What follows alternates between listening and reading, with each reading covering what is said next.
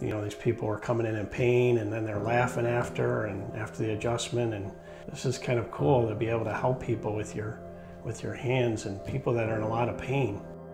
Sometimes they've run the gamut of treatments and they're still in a lot of pain, and they've been to physical therapy, they've had shots in their back, they've tried massage, sometimes they've been to acupuncture, some people are popping pills.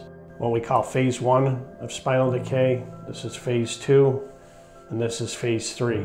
Now when it pushes out, it usually can pinch on the nerve, and that's going to cause sciatica, numbness and tingling, pain in the arms or hands.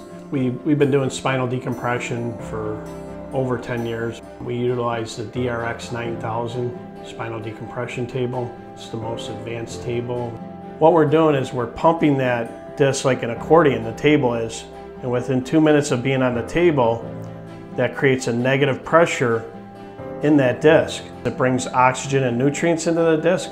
Very high success rate. A lot of patients that are happy when we've completed the procedure. It's a long-term fix to the problem, not a Band-Aid.